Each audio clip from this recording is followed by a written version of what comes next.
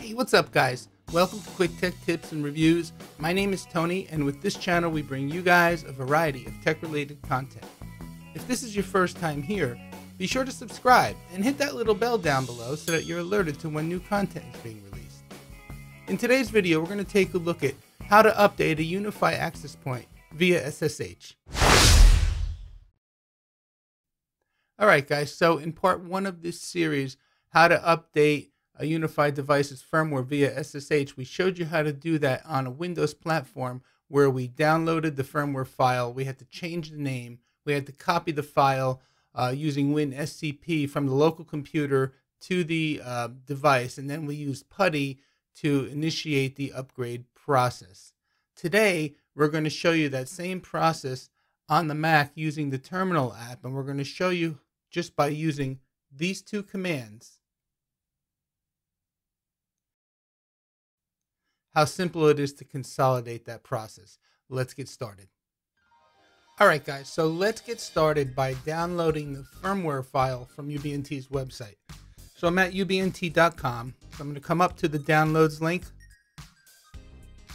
and then on this page I'm going to click on Unifi, and then along the left side I'm going to pick the device. So in this video we're going to be updating Unifi uap-ac-pro, so I'll click on that. Here's the latest file firmware, it's 4.0.10. So we'll come all the way over to the right and click on the download link. We'll go ahead and click accept. And we're going to download this bin file here to the local computer. Okay, now that the file's been downloaded, what I want to do is I want to move that file from my downloads folder out to my desktop. So here's the file right here, so I'm going to move it over to my desktop. Okay, the next thing we're going to do is I'm going to go into the UBNT discovery tool, which is right here, because I want to get the IP address of the device. And you can see right here the device is at 192.168.25.172. So now that we know the address of the device, we can close the UBNT discovery tool. And let's go ahead and launch the terminal window. Okay, now the first thing I want to do is go over that command I showed you earlier. I want to break it down for you. So let's just paste it into the terminal window. And let's take a closer look. So it starts with the SCP protocol right here. And then right here, this is the path to where the file is downloaded, the location on the computer to where you downloaded the file. This is the actual file itself right here. Now we have to replace this with the actual name of the file that we downloaded. Here's the user ID and IP address of the device we want to update. And then what this part of the command is doing is telling where to store the firmware file on the actual uap-ac-pro. So it's gonna put it in the temp folder, and the last part of the file here is it's going to change the name from that crazy characters bz yada yada yada to firmware update.bin. Now we have to replace this with the actual path and file name.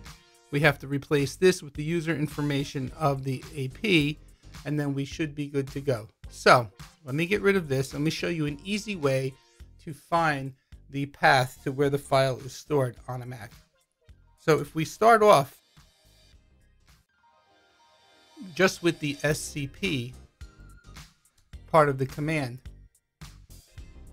if we take the file from our desktop and drag it over into the terminal window, it puts in the complete path and the correct path to where the file is stored. And now here's the actual name of the file. So the next thing we had to do was put in the user information and the IP address. So the user ID, because it's a brand new device, is UBNT, and it's located at 192.168.25.172. And then, excuse me, and then at that point, we are going to put in the rest of the command, which will tell us where to store the file on the device and what name to change it to. So at this point, we're going to put colon, and we're going to put /temp/fwupdate.bin. And if I didn't type that in with an error, we should get prompted to accept the key. So I'm going to say yes. And now it wants the password for the device. Again, everything is set to the default because it's a brand new device. So the password is UBNT. And now it's copying the firmware file over to the device, and now it's done. So the next thing we have to do is establish an SSH connection into the device and then issue the upgrade command. So we'll do that now. We'll establish the SSH connection.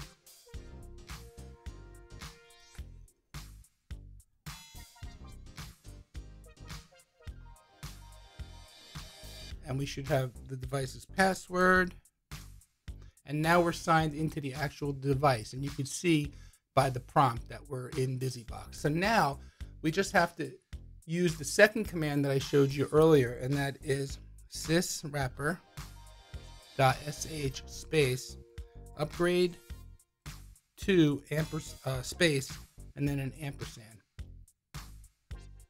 And it closed the connection. And what's happening now is the device is in the process of updating to the latest firmware. Okay, so now I'm logged into my Unifi cloud controller, and you can see here I have a couple of devices. Now, ignore the disconnected devices. Those are two devices that I previously adopted and are not currently connected to the controller. They're put away and in the box. They're getting ready to go be installed.